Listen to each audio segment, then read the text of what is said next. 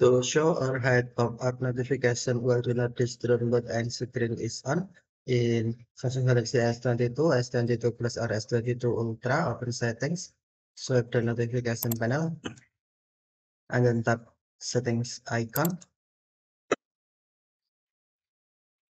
select notifications, and then scroll the notification screen, tap do not disturb, and then tap hide notifications on when the screen is on.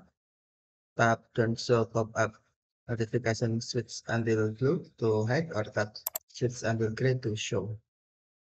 Switch until blue to show or to hide or tap switch until gray to show.